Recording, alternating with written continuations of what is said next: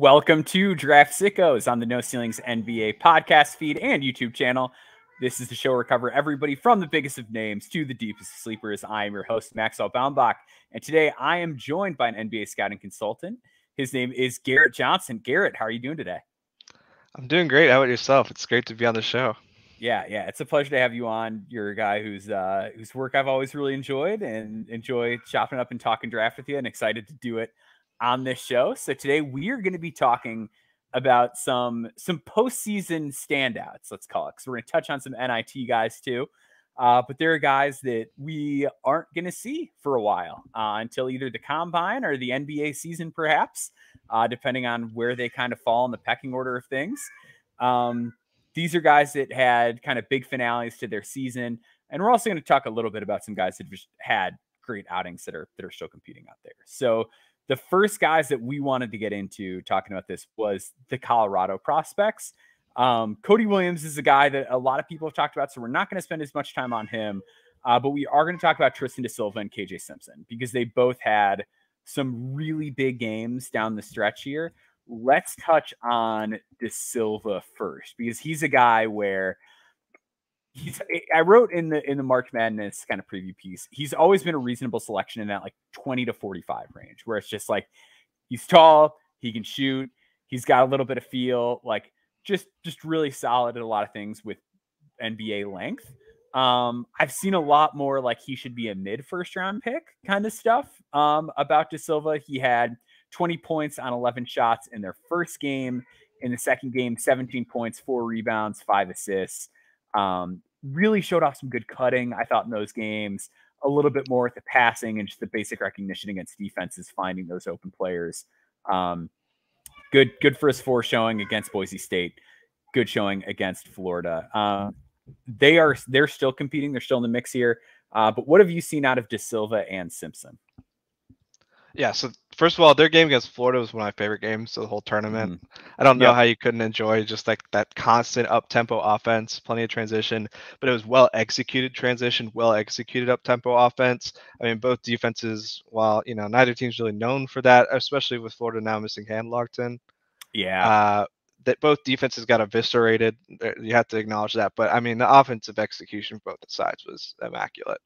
And, for Colorado, it's a two-man game that leads that. When you have KJ Simpson clicking, when you have Tristan Da Silva clicking, then the rest of the team clicks.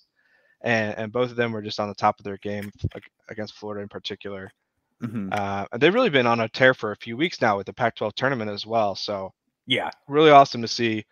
With Da Silva, I've been following him for a few years now. His brother is Oscar Da Silva, former first-team All-Pac-12 guy. So that got him on my radar immediately when he looked like a more athletic version of his brother who had athletic limitations that he's now playing in Spain. Much more interior-oriented. Yeah, more of a post-up guy, more of an undersized power forward kind of guy. Wins with strength more than like the ball skills that Da Silva that Tristan has. And for me, I had him as a late first-round pick going into end of last year. He tested temporarily, and it was never really a full test. He withdrew pretty quietly. I don't think a lot of people even knew that he tested.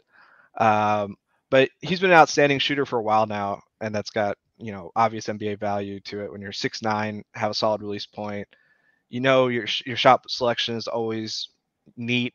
You can count on him to make right decisions in the offense. And, in this game, his shot making was all over. He was hitting shots from multiple levels. I think the one thing that I've noticed in his game from last year to this year is that he's way more nimble on his feet driving to the rim. Yeah. Mm-hmm. He was a little bit more like, he looked a little bit more like his brother, like a more of a power forward style driving style last year. And this year he just got better footwork and just seems to get to the rim a lot more smoothly. And it led to a couple buckets in this one. Yeah, there's definitely a little bit more like countercraft to his game too. Like one of my concerns with him has always been that like he is a really lanky body. So like when he attacks the basket, I don't know, like his limbs are just like really long in a way that's not always great on offense. Like on defense, it's great. Like he's able to get in for digs. He's able to contest really well on the perimeter. Like there's all these benefits to it. But on offense, like at times he can be a little upright with the ball. He's easy to knock off his line when he's trying to drive to the basket. His handle gets high. where in these games, in the Boise game in particular, like they have all these big kind of physical forwards. I thought he showed a little bit more as far as like, all right, I'm going to step this way and then counter back the other way to get to the interior. Where in the past it was a lot of like, I've been bumped, I've picked up my dribble, and now I have to pass out or I have to force a difficult shot in the mid range. Where it is a more true blue 3-level game at this point, and he's kind of figured out how to work around the strength limitations a little bit. And I do still think he's played a little bit tougher. Like I think he's done a little bit better with physicality this year than he did last year. Yeah, I still think the rim finishing has some issues at times. There's some times where you're like, that wasn't the best finish that you could have gotten. And I think part of it is that he knows his frame's limitations. He knows that he has to finish with more finesse than he does like powering through guys. So you see sometimes where he'll finish like fading away from the basket rather than going to the rim. You know, he'll dunk on you. I mean, he had this awesome transition run like around the 5-minute mark, I think, second half, where he just realized that he could put his man in a hostage dribble at half court. Yeah, and then I he love just that play. And then he just like burst to the rim, took an open lane right down the lane, and one hand dunked on everyone. That was a great play. He had another play in the first half where he weaved through a couple guys and had kind of a finesse finish, fading away from the rim, like we talked about. So I don't think that game around the rim is necessarily his best. I mean, he does have. I did think last year when he had to, the Colorado offense was more stagnant last year, where it was kind of like create your own offense. Whereas this year there's been a lot more ball movement. So you would see some of that post game that he probably got from playing with his brother growing up, and you haven't seen that as much this year because he's just so much more effective away from the basket, facing people up. I loved this game from him. I like that he was pushing transition consistently along with everyone else. You know, he's not a 4-man who once he gets a rebound looks for someone else to bring the ball up to dump off to. He will bring it up and he'll be effective with it more often than not. But yeah, I'd like him to be a little bit more effective on cuts, and maybe be a little bit of a better finish at the rim. I do think those frame limitations are always going to be there. So yeah, the frame limitations would be a lot easier to stomach if he was like a freshman. Like if he was built like this at 18, instead of like a guy who's played at a high major program for 4 years with those kind of athletic resources at his disposal. Like it'd be a little bit easier to just be like, yeah, he'll fill out, he'll get stronger. Like I do think he's gotten a little bit better as a finisher, a little bit stronger. But yeah, I do think that's an issue. I think your point about the cutting is good too. I think his timing shows up well at times, but because he's not like the fastest, which like there's just not a lot of 6'9" guys that do this in general. But like he's not one of those guys that can run hard off of an action and then like use his gravity to get backdoor on a guy if they're like playing super tight on him or like trying to top block it. Like that's just not stuff that's like in his game. So he is going to have to be a guy that like finds those cutting opportunities when they're there, because he's not someone who's going to be able to create them through sheer force of will with his athletic tools. Like that's just not going to be a thing. It's going to have to be timing, catching your defender snoozing, that sort of thing. I do think his decision making and passing is like a big standout difference from the past couple years to this year. Like he was never a guy I would describe as poor field, but he had negative assist to turnover ratios every year before this one. Or except his sophomore year was positive, but this year, like it's just worlds different. Like he's seeing the floor so much better from the perimeter, so much better from the mid post. And like you mentioned, like that hostage dribble drive, like I think that's just also indicative of like there's just a little more like pace and like ability to play at different speeds instead of like just this one fluid game all of the time. And I think that shows up in his passing a little bit too. Yeah, I think the ball doesn't sit in any Colorado player's hands for too long anymore, like it did last year, is a big thing. Part of that is I think just there was a team-wide embracing of better ball movement from last season. I think the talent on the roster definitely facilitates that as well. It's a better roster than last year, but you just saw a lot of kind of like De Silva sitting on the block, sitting in the mid post, kind of trying to make a decision for himself first, and then if you couldn't find something, he would look for a pass. Whereas this year, you're just looking around the floor, scanning the floor, looking for your best option at all times. So it's really giving him a better. His assist numbers are raised because not only of a team context difference, but also just personally embracing that part of his game more. So it's been nice to see those flashes. Those flashes were there last year, but much more far in between than now. Cool. So yeah, so let's touch on just NBA projection for him real quick. What type of player do you see him being at the next level? Because I have a bit of an issue projecting like really high end outcomes for him. Like I don't see him as a starter because of those physical limitations. I think he has real issues with physicality on both sides of the floor too. We talked about the strength a little bit as it pertains to the finishing and the driving. But I think it shows up on defense too. Like he's a guy that's a little easier to move backwards than you'd Mm-hmm. like. So when he's facing against like real NBA fours, I think there's going to be nights where that's difficult for him. I see him as a guy who like you're hoping he carves out a nice role as like a 6th through 8th man knockdown shooter. I think there's a really nice floor on a guy that's that tall and can shoot like that and just doesn't make bad decisions, even with those physical limitations. Like I think that's going to keep a foot in the door for him. So I don't think he's a guy that like we look up in 5 years and he's out of the league. So I think for that reason, he's probably got to be a first round pick. Do you see that sort of projection, or do you think he's capable of maybe cracking like a starting spot on a really good team? No, I think you hit the nail on the head. When you're a 6'9" guy who doesn't really defend that well in the post, but has all these scoring ability at every level, you really want him to beat those bench lineups pretty solidly, rather than have him move up to the starting lineup and have his defensive concerns be more apparent when he's has less offensive usage next to better players. So for me, I would rather have him on a bench lineup, beating up guys worse than him. And for me, I think that the defensive concerns are real, like you mentioned. I mean, you see it with like the way that he defends in the post. He's really good at breaking up entry passes, and I think that's partly because he knows that if he gets the ball in, if the ball gets in there, he's beat. Mm-hmm. So yeah, I would rather have him beat up bench lineups, and but if you're a really good 6th to 8th man, you got to be a first rounder. Yeah, And I yeah. think I I think think that's the possible for sure. positive outcomes for him are a really good 6th to 8th man, which makes it worthwhile in the first round. Yeah, and it's just one of those things where it's like you don't get a lot of knockdown guys that are that tall. Like, and the ones that you Yeah. do get are usually like even less athletic than he is. And like Yeah. we're talking about like athletic concerns, power concerns, and all that, but like compared to most guys that are that tall and shoot, you're generally dealing with like a pretty diminishing athletic skill set a lot of the time. So let's talk about KJ Simpson. So you like KJ quite a bit.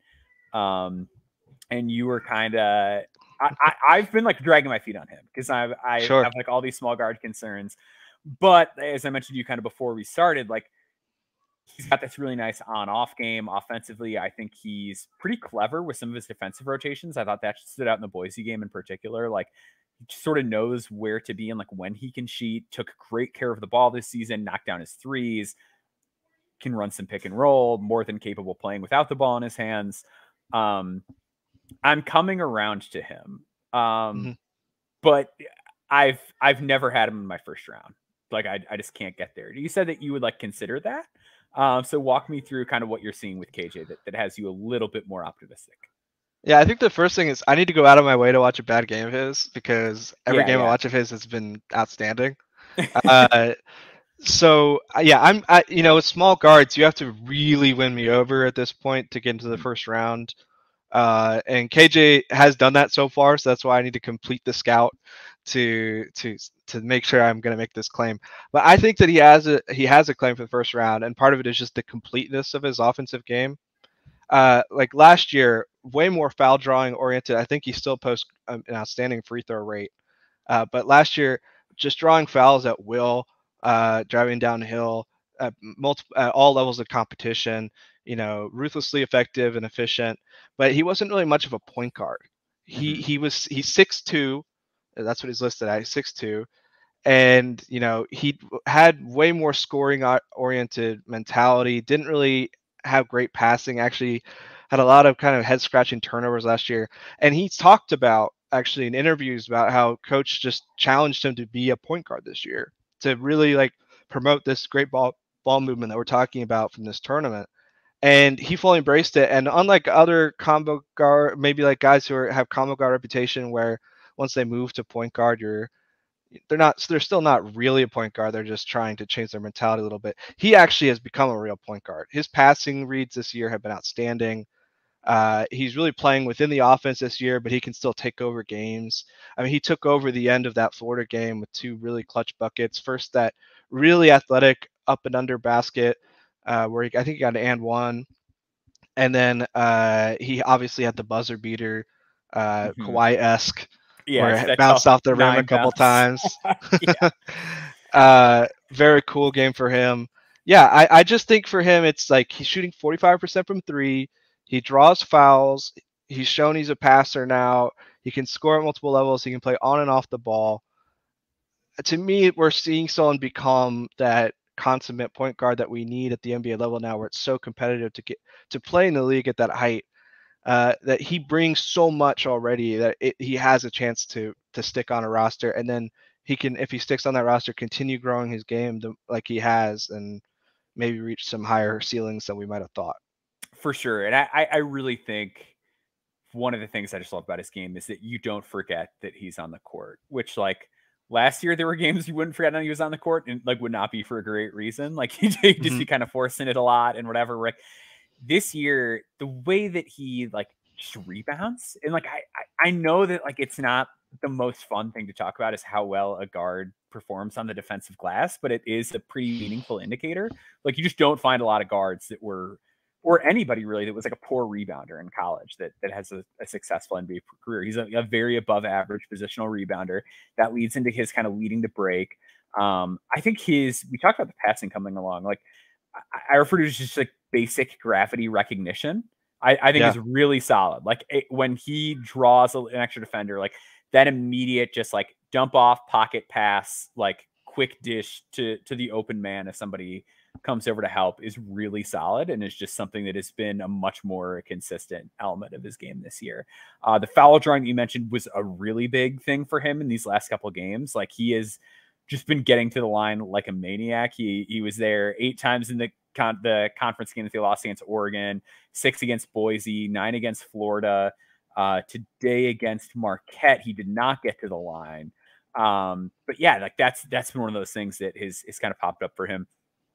I think being able to do so much when you are a smaller guard is key because we're going to talk about it in a little bit. I think when small guards have bad games, it's just so much harder to make up ground and be a positive influence for your team's result when things aren't clicking shooting wise.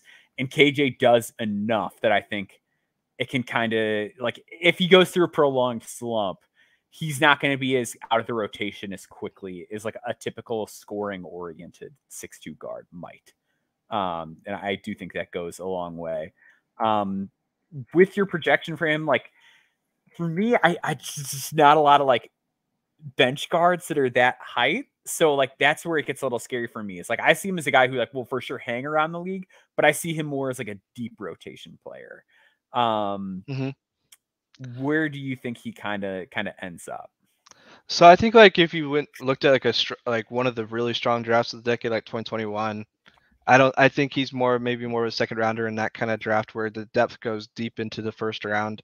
I think this year, it's more of a nature of just trying to find guys who are going to make your rotation in that range. And for me, I want to take a guy who, number one, I think can play in my rotation. And number two, I think I can see pathways for him to get a lot better. I mean, I think it's more just refinement, continued refinement, rather than having to add new skills to what he's already doing. That can get him there. It's just how far can he refine these skills? How far can this craft go at his height? He's a good athlete, but is he an outstanding athlete for the point guard position? Maybe not. Mm-hmm. So, Yeah, I think right now you're just hoping that he's a really high quality backup point guard who, can get you some easy buckets, makes the right decisions in the offense, facilitates things early on, and then maybe you start giving him more scoring responsibility, a la Jalen Brunson in Dallas.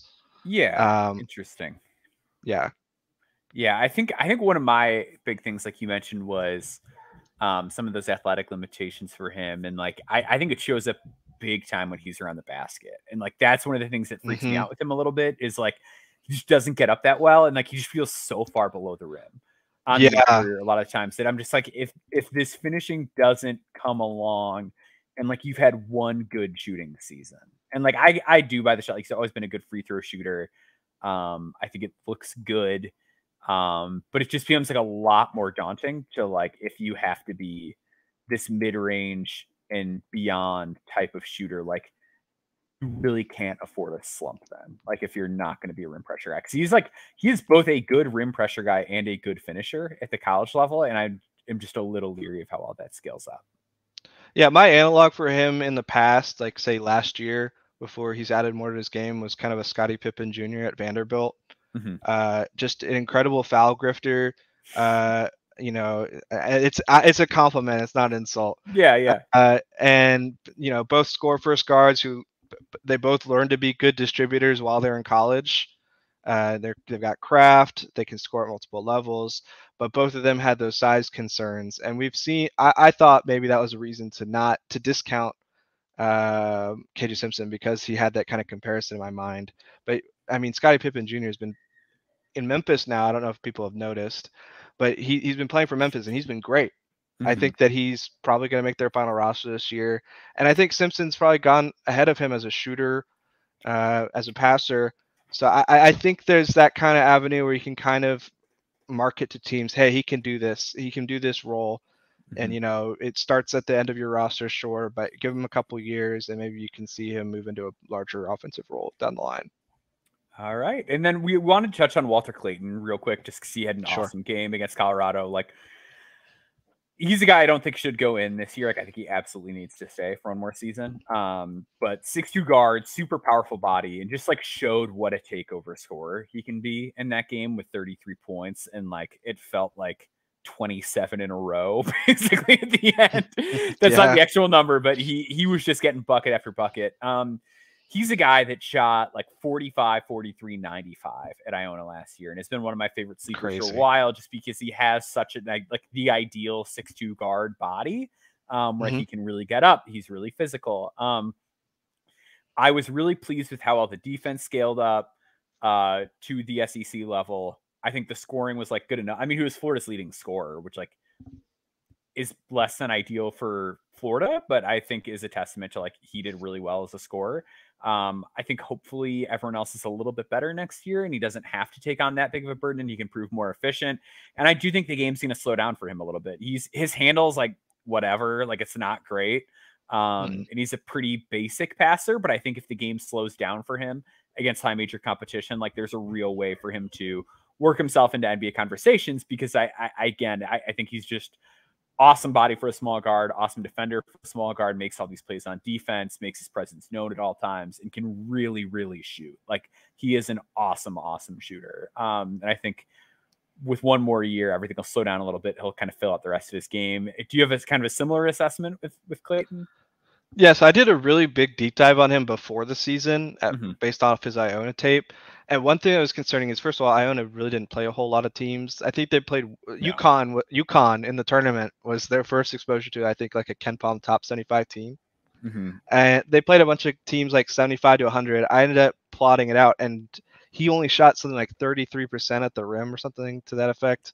He was like a strangely bad half-court finisher who also had a lot of dunks. Yeah, like it was those things where it's like I don't know what this is. Yeah, he fixed his numbers were really repaired by playing in the MAC. But very concerning number, like red flag for me. And then this year he's come out and he's been a much better finisher while scaling up to a higher level of competition. Just it felt a lot more seamless. It's still not a great number. I think it's about 55% at the rim on the year, but it's an improvement, especially considering the strength of the competition compared to last. I mean, the shooting's immaculate. I don't think there's any more projection there beyond this is great. I love it. The announcer, who was the announcer? Was it Van Gundy, who was just ripping into Colorado, not taking away his right hand the whole game? Yeah, he is like super one-handed as a driver. Yeah, so that's definitely a thing. It's not just that isn't like a scouting note for the broadcast crew only. It's a real thing that he's very right hand dominant. So I'd love to see him get, like you mentioned, go back to school and get more comfortable using his left hand, at least left hand finishes at that minimum, even if you're not going to be a left hand driver. And the other thing is a lot of unforced turnovers. I would love to see him clean that up. There's a lot of turnovers that you don't necessarily see from a true point guard, like errant passes, losing his dribble on his own, dribbling off his foot, stuff like that. Would love to see that kind of looseness to his game cleaned up a little bit because I buy the shooting profile 100% and would love to see how his game grows. Yep, I'm right there with you. Let's move on to Kind of back to Colorado in a roundabout way with Nick Clifford, who was a Yeah, guy who was at Colorado and is now at Colorado State. Real just kind of wild career trajectory. no kidding. Yeah, has like a very quiet freshman season as a sophomore. Like he's just this total stat sheet stuffer, but in like a 23-minute per game role. Has a pretty bad junior year, and then this year gets a big role at Colorado State. Does really well. Has an awesome game against Virginia. 17 points, 10 rebounds, and 6 assists. Just shows like the multitude of different ways that he can impact the game. This really clever passing game, this mid-range pull-up game, this finishing, this explosiveness at the rim, defensive playmaking, sharp ability to read the floor, creative passing, like just a lot of stuff in a 6'6" body that is a big body. He's a thick dude, but he doesn't move like it. He just moves like a normal guy that size. So really interesting prospect. I've kind of gone back and forth on Neek. I know Corey from our site loves Neek. What do you think of his game? Yeah, I'm gonna go a step further. I think he has that bulk on his body. He's a great mover for that size. Yeah, Uh, yeah. he had a play. So just for notes for the audience, I'm a Virginia fan. I knew that game was coming from a mile away. I didn't watch. I couldn't do it. I did watch his buckets. Did see some of the highlights. Great game from him. But I went back and watched some other games ahead of this just to make sure I Just was to up to date. avoid it. Yeah. I don't So blame you. so I watched him play at Utah State in particular, and I watched him run into a screen on the strong side, a design blindside screen that he runs right into, stumbles, and I immediately go to my keyboard to start typing a note about it that he didn't see the screen, and then I look up and he is blocking a shot from the weak side wing after stumbling on the strong side. Mm-hmm. And I was like, how in the world did he get over there? And I had to go back and replay it and then make a completely different note than what I was writing before. I think he's a great mover for his size and height combination. That's the main thing that draws me immediately. I think at Colorado, like for when you have a guy who's like last year statistical explosion doesn't match the previous 3 years, it's always a red flag, and you have to figure out the reason why it happened. Do you have Mm-hmm. any inkling on why that might have happened? I don't know, because I really liked him as a sophomore. Like I thought he Yeah, was really interesting. So I don't know if it was an injury thing, a confidence thing. I really don't know, and I didn't pay close enough attention to him to be like, oh yeah, like this was off or whatever. Like he was just. I saw he had a slow start last year, and he was just kind of off my radar. I just think that it might be that Colorado State's just using him better. I think Sure. that Colorado Yeah. State is designing a lot more actions for him to get him into his comfort zone. I think when I was watching Colorado, we just talked about these passing advancements. He played on the team that was not a great passing team. And I think that, so much of his game benefits from being able to threaten as a cutter. And, he had a ton of highlights as a cutter at Colorado, but those highlights were over the course of a long season, not Mm-hmm. necessarily getting a ton of opportunities game to game. So when he's not able to get into that rhythm, it leads to struggles, I think. So you have to wonder a little bit about the NBA level when he comes back to being, the guy who isn't featured. Is that going to be a problem again? But I think Colorado State's done a great job of bringing out his strengths and gives you that NBA window there where you can see how it could work. And I would certainly spend a draft like a late draft pick on him to Yeah, just I'd see if love it him in the works. second. That's kind of where I'm at with him. Is I really like him in the second round. There's two things I kind of want to pick your brain about that have been like my holdup with him. The first is the shot, because he has been this Mm-hmm. super up and down shooter. He was like a non-shooter as a freshman, 40% on low volume as a sophomore, still lower volume as a junior, but 28%, then 37.6% this year. But like started really hot, went down to 32.8% in conference play. The first question I have for you is, how do you think his game scales up if he's not like a league average or near league average 3-point shooter? Like, how much offensive value do you think he brings on that end if that's the case? Then we'll talk about the defense in a second. Well, I always think of value in the NBA as a spectrum where if you're not above average, you're below average. So it's not an Mm-hmm. insult to him to say that I think that he wouldn't really be like providing positive value in the sense that Mm-hmm. there would be better players on the court if he can't threaten with his shot. But I think he brings a lot of value as a cutter, as I mentioned. If he could just be a really highly active defender, that there's pathway there. But when you're at the end of the second and you have your kind of prospect pitch and one of those elements of that pitch don't work at the next level, it's going to be pretty tough. Yeah. I do think he is fascinating to me because he is a guy where, like, again, he's just one of those players that does so much that it really is like sort of an everything but the shot predicament, like with how well he rebounds and passes and some of the stuff you can do defensively, like clearly physically and athletically up to the NBA task, which, like, with a lot of these second round guys, I think that gets undervalued at times. It's like these teams move on from these guys pretty quickly a lot of the time. And I think it can be valuable to just take a guy that, like, you don't have to wait on body development. Like, Sure. if they're just going to come in and be able to hang. I think that matters a lot. My next question for you is, like, how do you think he stacks up defensively in the NBA? Because I think the tools are really good. Mm-hmm. I think he gambles and cheats a lot. And, like, I just were like, he does a lot of, like, the Matisse Thybulle, like, play behind the guy, like, let a guy beat you and try to poke it from behind. Like, a lot of stuff where I'm just like, I don't know. Like, this is great in the Mountain West. And I just worry that a coach is going to rip his hair out if he sees this. And that could kind of hurt him at the NBA level. But again, like, I like the body. I think there's some real intelligence to his game. Maybe he just stops doing that at the NBA because he knows he can't get away with it. Like, we've seen some of these guys that are good defensive playmakers that gamble a lot, either scale up successfully or successfully trim those things out of their game. Do you think that's the case, or do you think it's a little bit concerning that he is sort of like almost fully playmaking oriented at times on defense? Yeah, I think it's tough to project it without seeing it. So certainly there have been a lot of, I agree with your point. There have been a lot of players who change their mindset once they're playing upscale to a higher level of competition where they get burned a lot harder when they gamble. But he definitely is a gambler. Definitely a guy I would like to see him have a little bit more play recognition rather than reactivity. That's something I always preach with defensive prospects in the NBA is the difference between a great college defender and a great NBA defender is proactively identifying what's going to happen rather than responding to it. And in his case, athletically overmatching who he's defending. So I would love to see him get a little bit more proactive in his responding to what the offense gives him.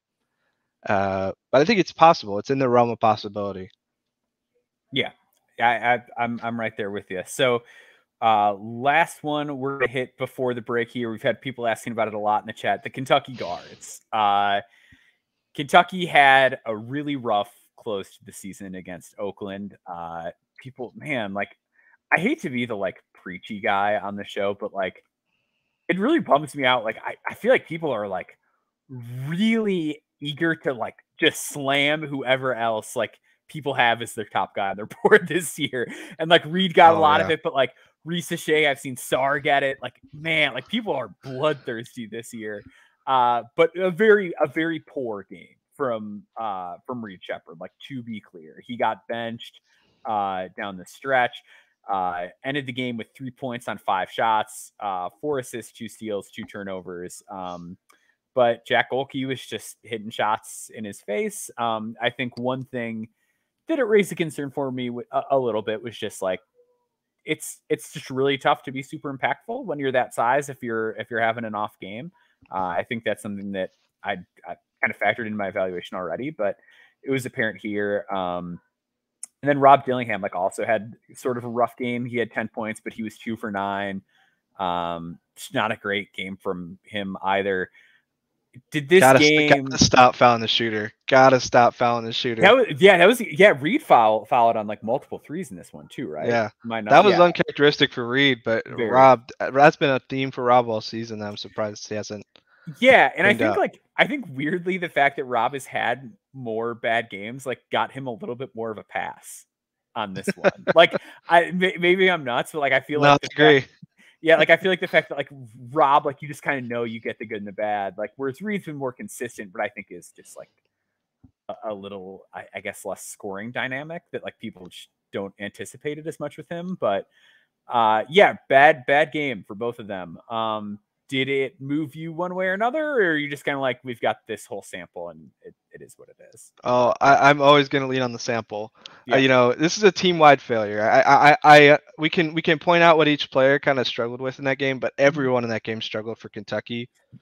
I just thought that every freshman was playing with nerves, everything they tried to execute, things that worked the whole season, just that extra 10% of lesser precision is enough for you to get upset in the NCAA tournament, especially when Golke has this insane performance. So, you know, I think at first it was a little bit of rough play to start from freshmen with some nerves, and then it was just team wide. Everyone was just playing out of their element, not comfortable. And, you know, that reverberates to the whole team. You're going to see poor performances from a lot of different guys when the whole team is nervous about getting upset rather than playing with confidence. You know, we have a Yeah. large sample of them being one of the best teams in the country. I'm going to lean on that. And I'm going to lean on the performances from when they were playing better competition where they looked better, personally. At the same time, I don't want to put blame on any one player from this game, like I mentioned, team wide, but I thought everyone had their struggles. But I do think this loss reflected the issue that Calipari refused to shorten his rotation at the end of the year. And, you know, when you're running just these variety of lineups, some of which you haven't really run for very many minutes during the regular season in the NCAA tournament, that's going to throw people off even more when there's not comfort level from that chemistry. Yeah. Uh, Well, the like, one that killed yeah, me too, that like wasn't even a rotational thing, was like benching Reed and then throwing him back in to like take a 3 with 20 seconds left. Like that was yeah, wild. Like his confidence is shattered. He's playing terrible.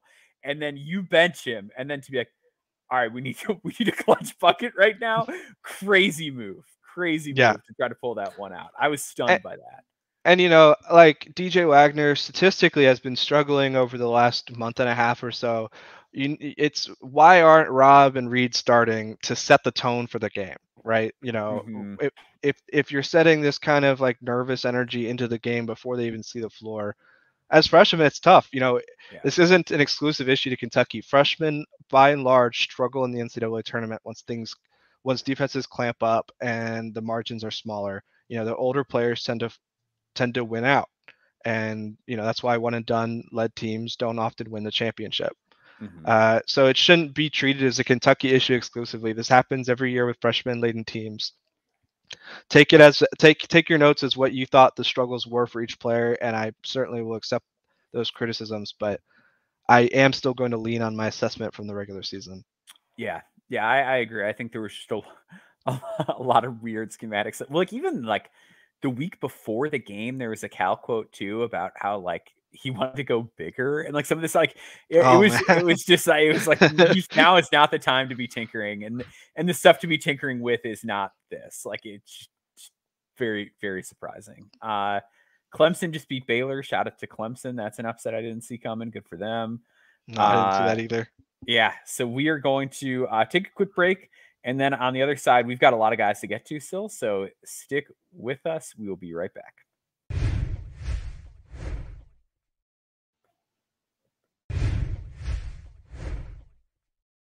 All right, let's talk about some Oregon Ducks, because Oregon has been a fun surprise team. They're out, but they pulled off an upset, had a really great game with Creighton that was down to the wire. And Folly Dante, I think he's becoming a guy that I might get a little too carried away with. He's a guy I watched him a good amount this year. Because I've been really interested in KJ Simpson, or I'm sorry, KJ Evans. But as Dante came back, KJ Evans' role kind of got smaller. But I think Dante has been really tremendous down the stretch. So he's a fifth-year guy. He's had some injury woes over the years, but he's 6'11" with an NBA body. And then in those two tournament games, 23 points, 6 boards, 2 blocks, and 2 steals against South Carolina. Against Creighton, 28 points, 20 boards, 2 assists, 2 steals, 2 Crazy. blocks. Just ridiculous. I get it. He's kind of boring. Like, this is a fifth-year senior who is like a little bit scheme versatile, but not like, you know, he's not Bam Adebayo. Like, like he's a big guy who moves his feet really well in space. Like, he's got those kind of soccer player feet. He rebounds really well. He's like an okay passer who's not like a real short roll threat. He has no range on his shot. He just finishes. He protects the rim. He can guard out in space.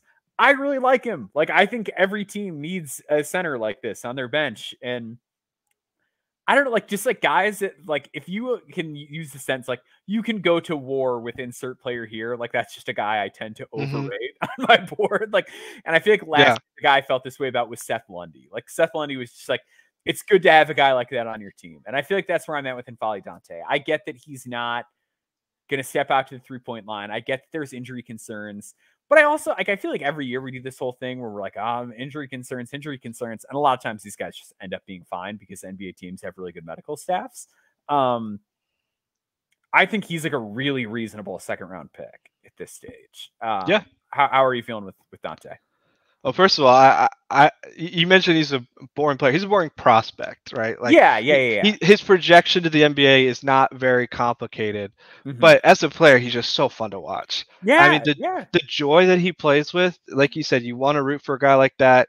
It's so easy to just like see that his teammates love playing with him. I've heard he's just an outstanding human being. And the amount of adversity that he's fought through with those major lower body injuries, and even in the style he plays with, he gets a little minor injury here and there every game. It feels like. Yeah. I want to just read through. I wrote down his last 8 box scores from the field. All right. Mm-hmm. 12 of 20 from the field versus Creighton. That's his worst field goal percentage, I'm about to say. I 7 of love 9 that. versus South Carolina. 12 and 12 against Colorado in the championship game. 5 and 7 against Arizona, 8 and 11 UCLA, 8 and 9 Utah, 10 and 10 Colorado, 8 and 11 Arizona. Over that stretch, 79% from the field. I mean, Good it's numbers against good bonkers. competition. Like that is Yeah. that is what you want to see. I mentioned Arizona twice in there. 2 tournament games, championship game. I mean, he's playing the best of his whole career at the best time for his draft stock. Mm-hmm. And yeah, it's a simple pitch, but it works. I do think while he does have that mobility in space, I would like his decision making in space to be a bit better. Mm-hmm. He did give up that Cockbrenner dunk on a lob from Shireman at the end of a shot clock yesterday. That was pretty rough. It was a great pass by Shireman, but yeah, it was a bit rough that he was not in position to defend that. You'd like to see him just be in the right position more often to make the right play instead of having to recover with his athleticism. But man, the energy he plays with, I mean, he'll dive for loose balls, he'll destroy you on the boards, he'll energize the whole team with like highlight dunks. And just, having a guy like that in the locker room is great for a team. So for me, I would love to have a guy like that in the second round. Yeah. And injury concerns, I completely understand them, and that's why we would never discuss them in the first round, unfortunately. Yeah. But in the second round, injury concerns don't matter that much. You just want someone who makes your roster. Yep. So I think he makes the roster. Yeah. That's all there is really to it. And like I just think about like bigs that have been drafted in the last couple of years. I just feel like he stacks up really well compared to like a Christian Koloko, who's unfortunately had like medical issues, but like Musa Diabate, who's just like super raw, or like Adama Sanogo, who just like I watched him play Windy City Bulls game like up close a couple weeks ago. Like he's really good in the G League, but he just doesn't have that NBA size. Like I think he stacks up really favorably to a lot of players. And like we talked about the Grizzlies earlier, like I think about a guy like Trey Jemison, who's earned a two-way for them. And it's just one of those guys where it's like there's clear NBA size and he is just more than content to do the dirty work. Like he is a large man that will screen and will rebound and will dunk and will not try to do anything beyond what he's good at doing. And those guys like end up getting contracts. And like I just think Dante's going to be a really solid NBA player for a long time. And maybe he's a guy that is a little bit deeper down your bench, but I think it's like completely reasonable to imagine him being like an everyday player if as long as everything holds up physically. Look at the Lakers. Like they tried to sign 3 different guys to have a second rim runner next to AD. They just tried to sign 3 guys to figure out, can any of these guys be the secondary lob threat next to AD? Teams really value this role off the bench and will give contracts to players who can execute it. I think in a very simplified role, he can do it. It's just a matter of, can his defensive reads be tight enough that he's better than his competition for those roster spots. Absolutely. I think that's a great point. Let's talk Jermaine Cuisinart real quick, because that's another guy that like just cooked. All of a sudden, he's had a really good counting numbers year. Like I thought going into the tournament, he was probably a guy that was going to get into Portsmouth just because he's been really productive in a good conference. Dropped 40 in the first tournament game, along with 6 assists. And then in the next game, 32 points, 8 rebounds, and 3 assists. Did get the 32 points on 33 shots though. Worth mentioning. Not the cleanest. Some of those were that overtime where he kind of lost his legs. Yeah, To be fair, but yeah, it was a lot of shots. It's a 50-minute game, so so stuff happens. But on the year, he scored 16.6 points per game. Not the most efficient, like one of those guys who's just sort of like you're the only guy that we can really have score it on the perimeter, especially like during the time before Shellstead was like back and healthy. So 40, 35, 75 splits, 3.3 assists per game. He does some decent stuff defensively. I think he's just one of those guys that's in that like dreaded not quite wing category where like it's 6'4". Yeah. Like he's not really guarding up the decision making. Like he's got his moments. Like he is so tough and he's got like enough wiggle and dribble craft to get inside a good amount. And like when he is keeping his head up in those situations, like he's good. And he's got like this super strong upper body. When he punishes the low help and he's like willing to drive and do that, and the shot is falling, like he looks good. The problem is just like he's very Isaiah Brockington. Like he's just very like that's his you know what I mean? Like it's just very like this type of guy doesn't usually play on an NBA team. Is that too harsh, or do you think that's kind of reasonable? No, he's definitely gonna have to earn his way in the G League. If he's trying to make the NBA, he needs to go the G League route first and prove that first of all he can get his efficiency up against, that level of competition. And then 55 shots in 2 college games is crazy. It is. Yeah, I was gonna ask you if you could guess it, but you had the box scores up. But 55 shots in 2 games is nuts. It's crazy. And it's not a regular thing for him, obviously. And it's not even just that there was a 2 overtime game in there. Like he had a lot of shots going into the end of regulation.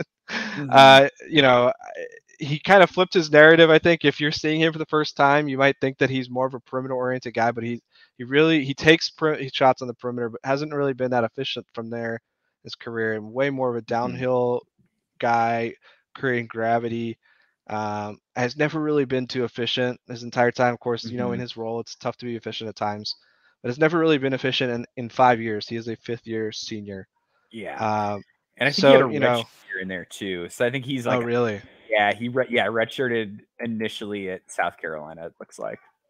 Okay, yeah. So, you have to take that in consideration. Teams are definitely going to know that. Teams are going to be aware of that and going to ask him to try and prove himself. I think these 2 games might have gotten him an Exhibit 10. Yeah, I think so.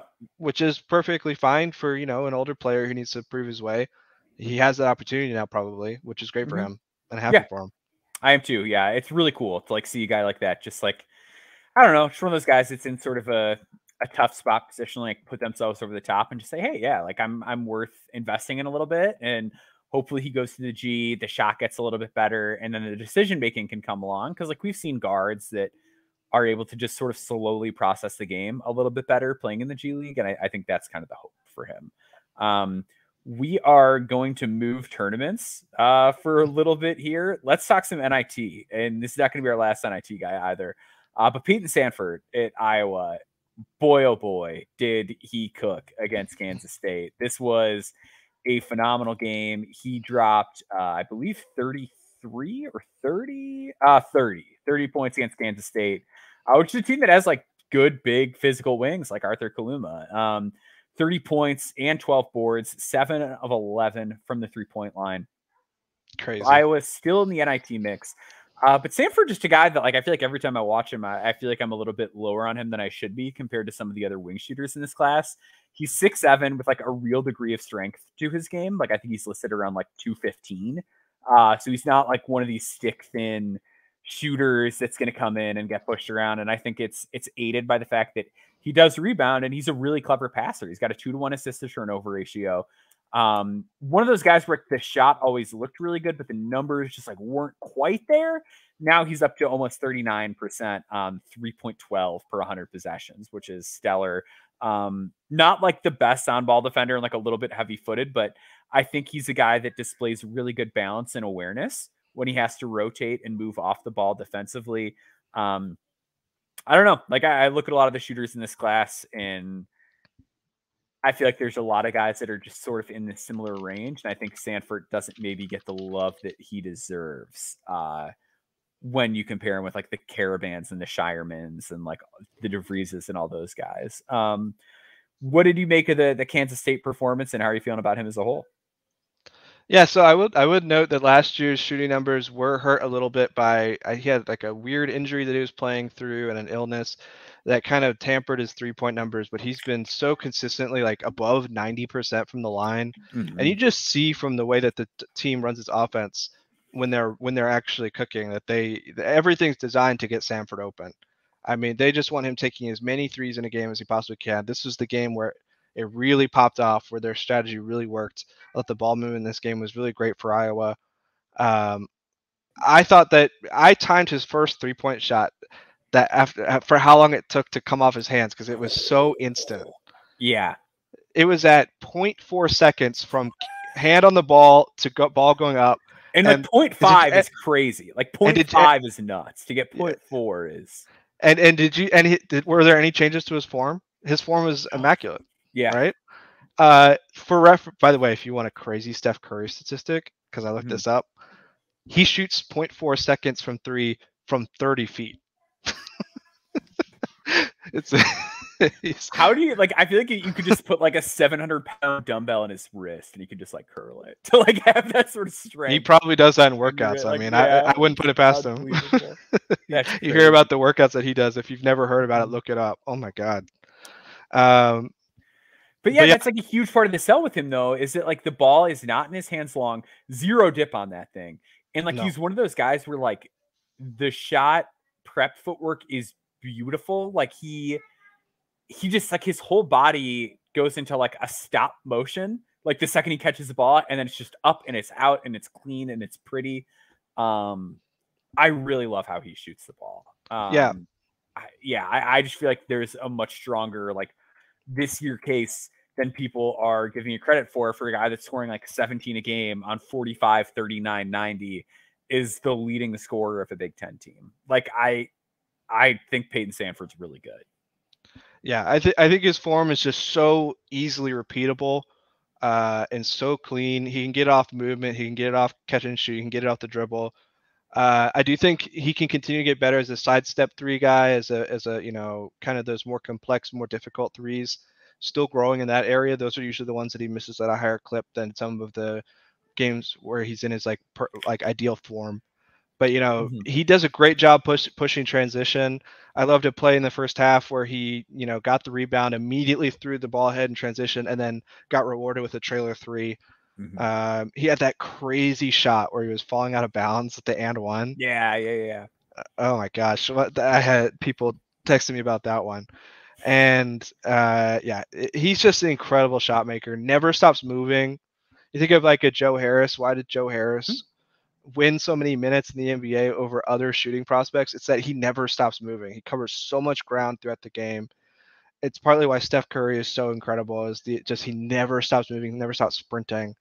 Stanford, I think, can be that kind of player with just this incredible stamina where his shot just holds up throughout the game no matter how much he runs. And it just makes his defender miserable. Yeah. I love him. Yeah. And I think it's aided too. Like to me, it just like comes back to the passing where like a lot of the guys that have that like super movement skill set where it's a lot of like run. The passing is so often just like, I'm on it, I'm off it. Where like with Sanford, like he's able to be a little bit more advanced than that. Like he's able to just see the floor a little bit better if he needs to have the ball in his hands for a longer period of time, which like he's not a guy that needs to do that. But if he does, he sees the floor really well, can make some intermediate reads. Like I think that and the rebounding is like the things that set him apart from just being like, oh, it's just like a 6'7" shooter. It's like, no, he's a 6'7" shooter, but like there's real feel, there's rebounding, there's some impact and a level of feel that takes him over the top. Back to the NCAA tournament guys, Jackson Robinson was another guy that had a big performance. I think it's actually kind of interesting to talk about him within the context of Peyton Sanford. Because I like Peyton Sanford a little bit better because of those things that we just mentioned. But Jackson Robinson, BYU lost in the opening round, but he had a great game. He had 25 points. He was 5-11 for 3. Should have been on the court more. Again, just some kind of puzzling decision-making stuff. But again, like those one of those things work all year. It was like, we bring him off the bench. We bring him off the bench. probably shouldn't have been doing that. But He he did has say in the to. tournament, they did say on the broadcast he asked to come off the bench this year.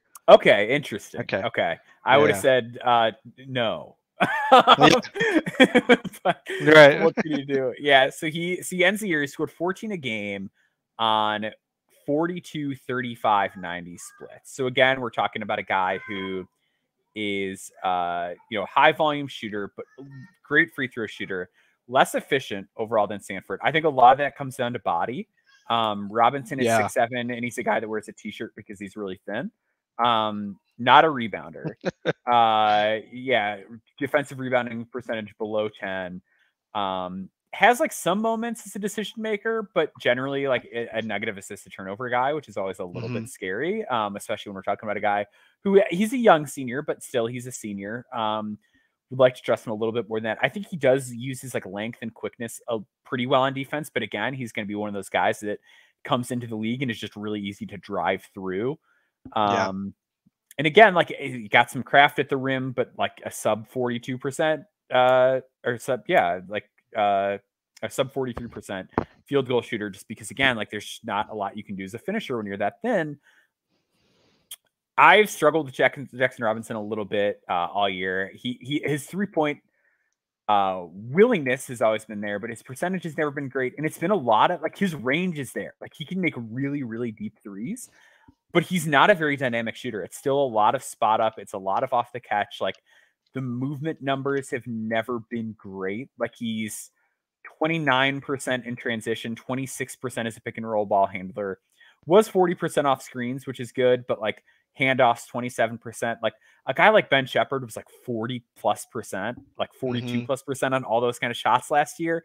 And I think Shepherd came in as a better decision maker, a better defender. Like I don't want to like dump on Jackson Robinson because I thought this was a really good game, but I saw a lot of people kind of putting the cart ahead of the horse with him a little bit. And again, like this is a game where he has like 2 rebounds. Like he doesn't do a whole lot outside of the shooting, and the shooting is great. But the guys that are that size that kind of just shoot, I feel like are not really much of a thing anymore. Am I being too harsh, or what do you kind of make of No, Robinson?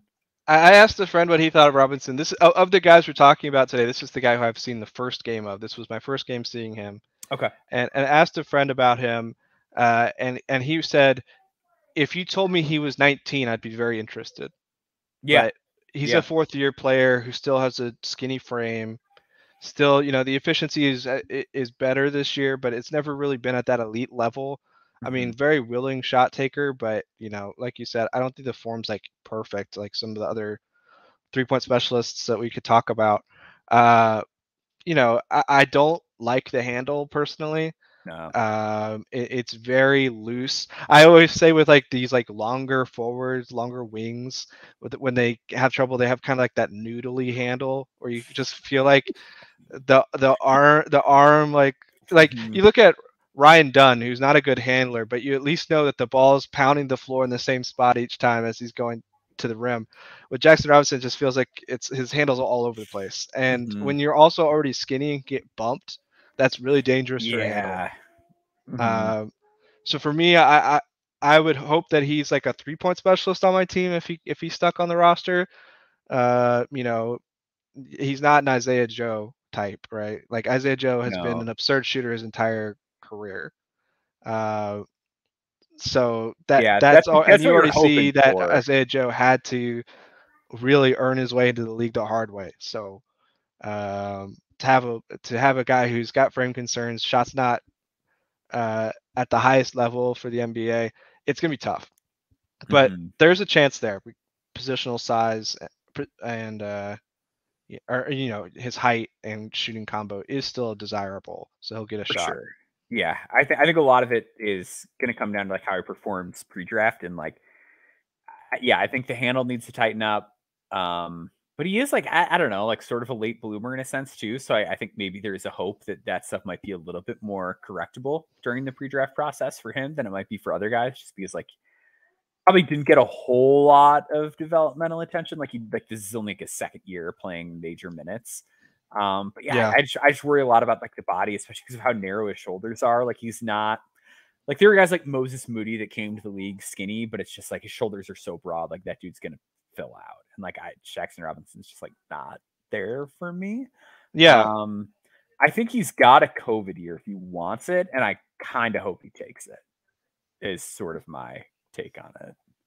I mean, just for him in general, I think it's a better decision probably, unless a team Yeah. really is willing to take it slow with him, which isn't common for fourth year guys. Mm-hmm. We talked about with Neek, it's a fourth year explosion statistically. So you have to look at the previous years and figure out why he wasn't like this. This is my first game seeing him, so I haven't got down to the science of how this happened. But with Neek, at least you can kind of explain it away a bit, which makes him a bit more of a more appealing prospect than Jackson for me. Mm-hmm. We're going to take a final quick break, and then we're going to kind of breeze through some other guys. So stay with us here.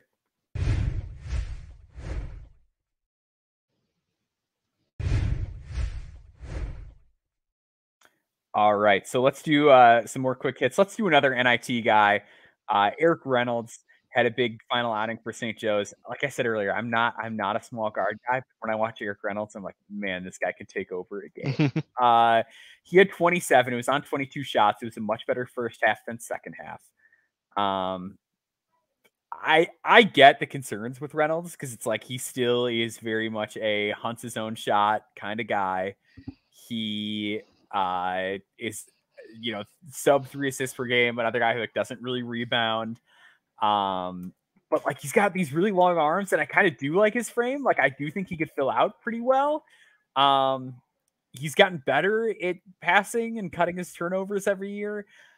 I think there's a shot that like next year we're talking about Eric Reynolds as like a potentially draftable prospect. Is that a reach, or is that just like, yeah, maybe, I guess, who cares? Like, what's your temperature with Eric Reynolds? I think I'm already there that he's draftable. Yeah. Okay.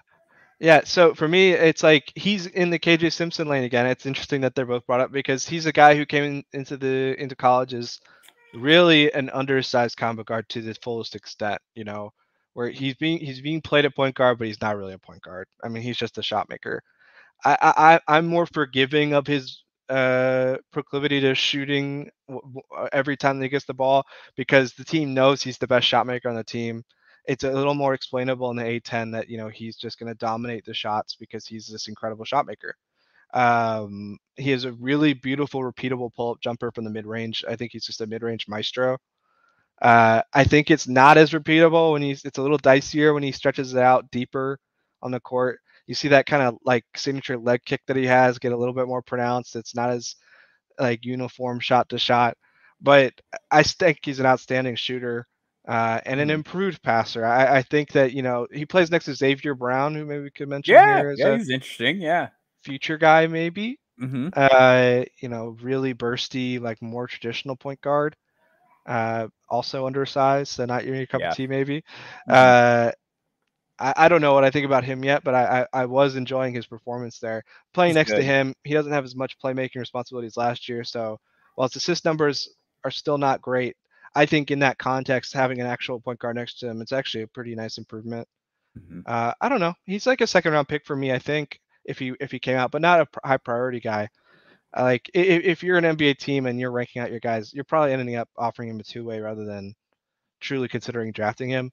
Sure. Yeah, you're not giving him like a 4-year out of the gate. But he's on your board as someone to track after the draft to make sure that you can scoop him up. Let's do the Washington State guys discussion. They had a great game against Drake. We'll kind of skip over the Drake side of it because it sounds like Tucker DeVries is going to be staying in school and following his dad to Washington or West Virginia rather. So let's talk about the West Virginia I'm all over the place. Washington State guys. So they've got 3 guys that we think are like kind of interesting to various degrees. So Jalen Wells, who I interviewed, check that out on our podcast feed. It was like 2 weeks ago. I love that. Recent and fresh. He is your like 6'8" scorer, like 41% from 3, rebounds pretty well, good decision maker, can put it on the floor a little bit, really struggles on the interior, like very thin body. And then you've got Isaac Jones, who's like 6'9", but like almost 250, like big, strong interior defender, cleanup guy, finisher, rebounder. And then Miles Rice, 6'2" freshman, redshirted, had a really serious health battle that he's managed to overcome. Really good table setter, like another one of those guys where it's like, man, he seems fun to play with. Like really high energy, was giving it to the crowd, was taking it from the crowd and giving it right back. Yeah. Just sort of like your standard like point guard that your dad would love. Is Mm-hmm. how I describe Miles Rice's game. So out of those three, like how would you kind of rank them and assess them at this stage? Well, first of all, it's another team I really want to root for. I don't know if this is my West Coast bias showing through, but I've been really rooting for these guys like the Nafali Dantes, the Washington States, because every Pac-12 team this year felt like everyone wanted to like put down going into this tournament, and the Pac-12 is doing great. I think they're 6-1, 6-2. I'm not sure. Well, I think Colorado just lost, Colorado so lost, 6-2. yeah. But, you know, I really enjoyed watching him. Watching the team personally, I think Jalen Wells is that shooting profile is the first thing that draws your attention, and I think we agree that all three of these guys are talking about is like maybe second rounders, maybe guys, Portsmouth guys. Jalen Wells' shooting profile is really interesting. Did he transfer up from, was it D2 or JUCO? He was at Sonoma State, which was like right. So I think I'm higher on Wells. Like Wells is to me like a guy that I would like have on my combine invite list if I was an NBA team. Like Yeah, the combine, I think like, that's not fair. if we can't play. I think he's super interesting just because he's that size and he was a late bloomer and like played really well in conference play. Like no, you're right. He's at least the G League combine guy minimum. minimum. Yeah. But let's talk. So yeah, so Wells is like I think pretty clearly like good and like a real prospect. I think Jones and Rice are kind of interesting because Jones, I think, is out of eligibility this year, if I'm not mistaken. Yes. What do you make of him? Because he's like 6'9", so he's not center size. He's not a great passer. He can't shoot. But you watch games and it's just like, oh, he's really good. Like he's clearly like a pain to play against and has a lot of energy and makes stuff happen. Like, do you think he's gonna get like an E10? Like, is he a summer league invite? Like, where does he settle into things? I think E10 is probably most likely. Maybe a team gets really enamored, gives him the 2A, but I think E10 is probably the safe zone for projection. He's 6. You mentioned he's 6'9", like 250. Interestingly, like most of his bulk is in the upper body. I think that he actually weirdly, like when you see him play against who they lost to, I'm blanking here. When they lost to Iowa State, they were getting back down. He was getting back down pretty easily by some of the forwards on that team, not necessarily NBA-sized forwards, and pushed around a little bit. I think that it's partly because he's so strong in the upper body that helps him offensively, but then his lower body strength hurts him defensively. So it's a bit difficult to project in the NBA just because it's kind of a weird sell. You're going to have to already try to be creative with him right away because of his kind of weird tweener positionality. But I love his offensive game. He's got a lot of craft. He can score on you in a lot of different ways. He's a pest. And, you know, he's really, really long. So he is. So if he can get the right position on you when the pass comes into the block, he can definitely oppose you at the rim. He can definitely impose his will on an offense, but it just has to be the right fit. And I don't know how many teams are going to go out of their way to look for that fit. Yeah. So just a quick heads up, my daughter's hearing her last diaper change of the night in the background right now, and she's being a little noisy. So we're almost at potty training phase. So once that's done, she'll make far less appearances on the podcast. But I think what you mentioned with Isaac Jones is really interesting. He does look super long, and I was talking to somebody about this the other day. Like, I think this is going to be one of the bigger measurement years that I can recall. Where like if he's the guy that comes in and measures with like a 7'3" wingspan, I think suddenly teams are going to be like, we can stomach it. Like if he has enough wingspan and standing reach to like take up center size measurements on an NBA court, Right. I think there might be some real interest there. I think that's going to be the big thing for him. I think Rice is a guy that's just like a couple years away. Like the shot's just not there yet. Defensively, he's not enough. Like it's just going to be a kind of a wait and see timing thing. Yeah, you see the building blocks, you know, coming off of significant illness. You know, maybe he can add more to his frame than what we've seen. For sure, quicker than another guard might, who's, you know, already been in the system for years. I just want to see a little bit more next year. See what he can do. I love the building blocks at least. Yeah. Yeah, I do too. I did love it. Isaac Jones had this like crazy aggressive dunk attempt in the second half against Drake. Like he was just being used as a key like mismatch exploit guy, and was just Mhm. dominating that game in a way that I hadn't seen this year. So it's really fun to see him show out in the tournament as a fifth-year guy who's trying to make a statement. Yeah, and I think like the fact that he like was the guy that I think was either like he was also like a JUCO or lower level guy too, if I'm not mistaken. He played at Idaho. I don't know if he. Yeah, and Yeah, I he was think like maybe he somewhere spent tiny 1 year before somewhere that. else. Yeah. Yeah. So hopefully, and like maybe that's something too. Like maybe there is like a real trajectory for him because of that. Let's just real quick hit on a couple other guys that had big outings today. I haven't didn't really get to like fully digest these games. Like Jared McCain went off for Duke, and like I watched that game like on my phone while cooking Mongolian beef, which is like not my ideal film setup, believe it or not. Like it's usually best to not be operating like a wok while you're watching a game on a phone. But McCain had 30 points, 8 for 11 from 3. Like this dude is like clearly a really good shot maker and like can rebound and has a level of physicality and toughness to him that's desirable for a small guard, but he is so off the ball in this role because the other guards kind of need to play on the ball because they don't have that off ball skill set. Where are you seeing Jared McCain at this point? Like, do you think this is a tougher role fit, or do you think like he's just good enough at this that like he can find a spot? I think the size matters for sure. Again, I've been the bigger fan of the smaller guards, I think, so far this episode, but I still am always going to temper my expectations at that height. He definitely has a shot. I mean, if he can hit I think shots, he really does, like to a real degree. yeah. Like he might be a dude. Yeah, I mean, just the shot making is incredible for his age and just the poise that he plays with.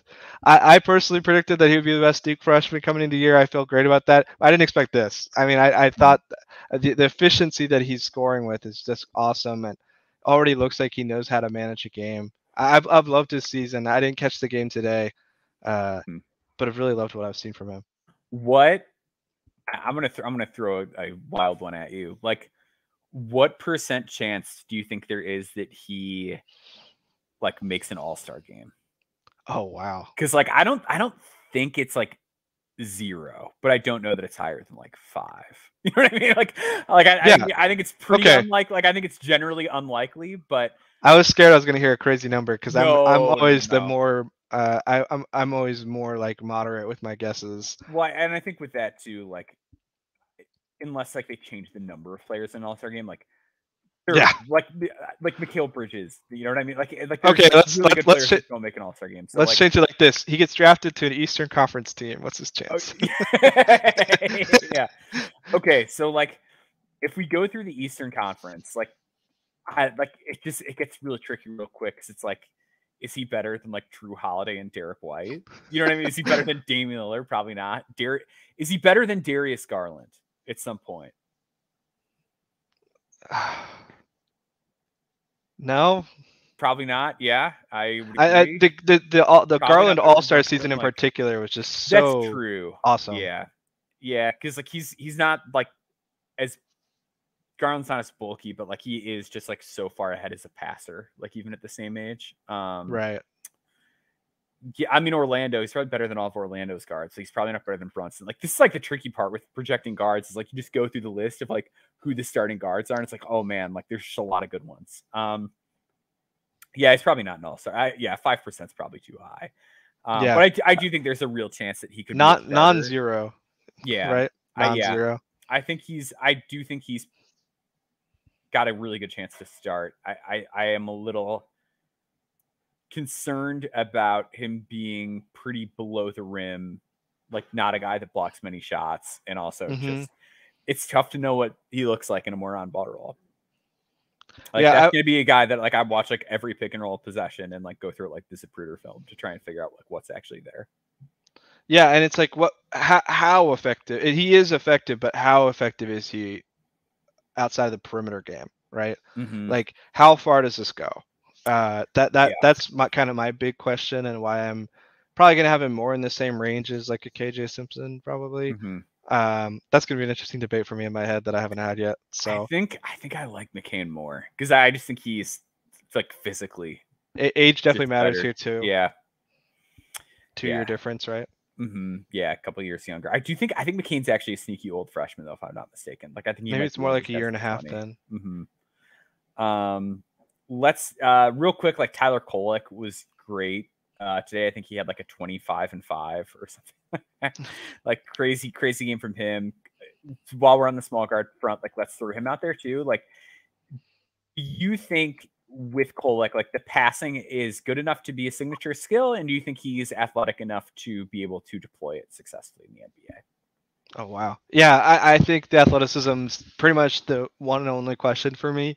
And you get an answer for that at summer league, maybe. Yeah.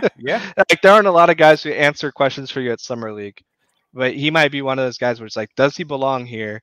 He belonged against his college contemporaries this whole time. I would assume he will, but does he belong enough to just be able to slide into a bench unit right away? I think the answer is yes. I've always been higher on Tyler Kolek than I think others. And I think the consensus has moved past me a little bit on Kolek, where, he is at the end of the day still always going to be a bench guard for me. I don't think he ever has any starter projection. Yeah, I'd agree with that. And with that in mind, you're always going to moderate how high you have him.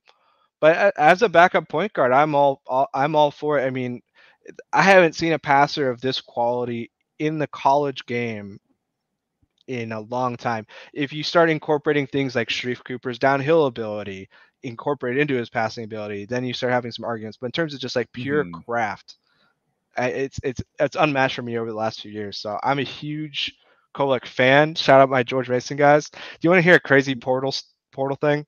Let's do it. Yeah.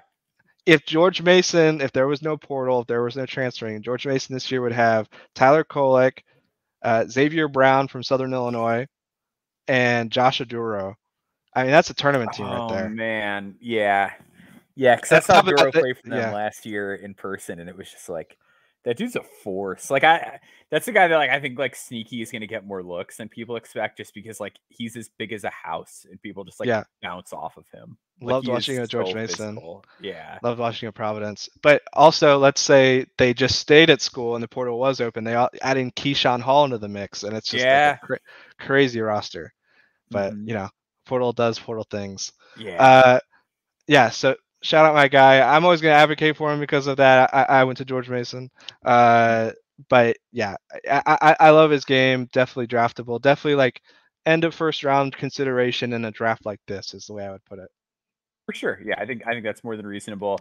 Last guy, we'll go opposite of the small guard talk. Zach Edey had a monstrous game today. What's your Zach Edey take? Because like I've always felt like if nothing else, he'll be like a really solid like bench player that like you just throw in for a change of pace and can dominate. I think there's like a non-zero chance that he's like really awesome. I don't think there's like a chance that he's like absolutely terrible. Like I just don't think he's gonna be. Where do you rank a guy like that? They're like where there's gonna be like real scheme limitations? Because like the thing that scared me the most when I did my deep dive on him for a column earlier this year was just like the pick and pops are terrifying. Like when teams pick and pop him, it's scary. And there are other people I've talked to that are like worried about like even just how he defends ball screens at the NBA level, like how he defends with defensive 3 seconds at the NBA level. I think if defensive 3 seconds goes away, like maybe he's a cheat code. But then again, with so many teams, there's just so much philosophy stuff that goes into this because like you've also got so many teams playing 5 out that like if defensive 3 seconds goes away, do you even want to keep a big man in the paint? Does that even make sense? Really interesting guy. But like, do you have any quick thoughts that you're able to string together on him? I'm gonna cop out so hard right now. I have purposely been not deciding this yet. Great. It's like I want to just like I've watched every prospect who's more typical, and then at the end of the year, I love just tackling the guys who are really complicated at the end. And he's a guy who I'm taking in games. I'm watching them now, but I'm like kind of waiting to really formulate my opinion. My question for you is, how many minutes do you think he can handle in the NBA in an ideal scenario? So I was actually just thinking about this the other day because initially I'd been a bigger, like more than you think kind of person because he does play so many minutes at Purdue. Like he is in really good shape for a guy his size. Like he's played over 30 minutes a game the last couple of years. And Purdue isn't like the most plotting team in the world. Like, I don't have their pace numbers in front of me, but like they're not like a super low possession team. No, they'll run Uh, transition. They'll run up tempo. They'll look for the easy look if they can get it. yeah, like I think what does Zubac play? Like 24? You know what I mean? Like 28? Like I think he's probably closer to like that type of big. I've heard that name before. Yeah. Um yeah, Zubac plays 26 a game this year. Like I think it's probably something like that. Like I don't think And on a different team that doesn't like playing small lineups, maybe he plays more. yeah, Zubac. that's true. Yeah, I think that's reasonable. Yeah, because he's not like a guy who seems exhausted when they pull him out. Mm-mm. Yeah, I think he could maybe scratch 30 if you think about it in that context. I'm really interested to see just like what more an NBA team can get out of him athletically. Like given that he's still like newer to basketball and like appears to have a great work ethic. I think that's like the most interesting thing. It's like if he can just avoid if he can because like I think about Zubac in terms of like the pick and pop stuff a lot, where like Zubac is not a good pick and pop defender, but with Edie having so much wingspan, it's like if he's 85% of Ivica Zubac is a closeout defender. Like he is suddenly a good NBA starting center. Yeah, it's all just like how far can we crank this basically? How can we get the Yeah. most out of him while minimizing what he doesn't do well? And Mm-hmm. I'm just so interested by the theory crafting and so interested to start doing it even more once we figure out which team he's on. Yeah. Um, Yeah. yeah, I don't know if he's playing 30 minutes a night and he's pouring it in, and he's one of your higher up offensive options. He's a positive player at that point. I mean, if he's able to Mm-hmm. handle that minute load, he's a positive player. And then you talk about just the idea of that kind of mismatch existing that you can craft around makes him super valuable. And it's a guy you have to take high, but you have to reach that conclusion first that you think that that's what's going to happen. Yeah, and I think especially like the passing is something we need to kind of highlight with him because I think a lot of people that are sort of like we get a lot more people that listen to the podcast around this time of year that are like just dropping into the draft discussion, things like that. And I think a lot of the perception of Edie is like guy who dominates because he's tall, and like Yeah, it's certainly it not true. helps. It certainly does not hurt, but I think like he does have a real level of like a help recognition and rotation recognition that helps him a lot in the post as far as like just being able to make those quick dishes, punish double teams on a consistent basis, understand where the defenders are going next so that he can make a little bit more than just like passing it back to the guy who passed it into him. Like, I like how he feels the game. And I think that matters quite a bit too. Yeah, and I think I've gotten a perception from some people who maybe haven't watched as much Purdue this year. Some people don't like watching Purdue. I get it. I like watching Purdue. Mm-hmm. But I think there's some people who haven't seen him as much this year who have this perception that people are only moving him up in their rankings because it's a weaker draft. And that's not the case at all. He's gotten a lot better from when he first started at Purdue to now. Yeah. It's definitely worth it if you haven't really watched a lot to turn the games back on and see how much he's grown as a player, see how much more craft he has. Like, I mean, just 1 year ago, they lost to Fairleigh Dickinson. And while we can talk about guard play there as being a reason they lost, Edie had some responsibility there too. Mm-hmm. And this year, he's just looked so much more complete and even more dominant than he already was when he was National Player of the Year last year. So to Yeah. me, it's disingenuous to suggest he's only scoring because he's tall. It's worth Mm-hmm. watching. Yeah, I agree. I think he's had a really nice season. Well, that will do it, Garrett. Thank you so much for coming on. You've been spectacular. It's a pleasure to have you on the show. Where can people find you and follow you along with you on social media? Yeah, so I have Twitter at Half Awake Takes, or my name Garrett Johnson. Starting to dip into the YouTube space. Put out my first long form scouting report. They run more like 10 minutes compared to some of the shorter quick hit ones on YouTube. Got another one coming out this month. Probably going to release 1 to 2 a month. So definitely check that out and see if you like it and subscribe if you want to. Yeah, Just want to mention how much I've always loved your content, Max. It's been great. And awesome to be on the podcast now after years of sharing each other's stuff. for sure. Yeah, always been a big fan of the work that you put out. So make sure you're following along with Garrett. Make sure you're following us at No Ceilings NBA. I've got a column dropping tomorrow on Hunter Salas, which should be out by the time most of you guys are listening to this. Interesting player, like a guy I'm not like super high on, but I think is like clearly pretty good at basketball. And that's worth something in the draft at a certain point. So definitely check that out because I think a lot of his game gets sort of misunderstood. Like he was the guy when I dove into the tape. Like I see things a little bit differently than I think a lot of the public is, as far as like what his actual strengths and weaknesses are. So go check that out. Make sure you subscribe to our podcast feed, subscribe to the Substack, follow me on Twitter at Boundboards, follow at No Ceilings NBA, and that'll do it. So thank you all so much for joining us. We'll see you all next week.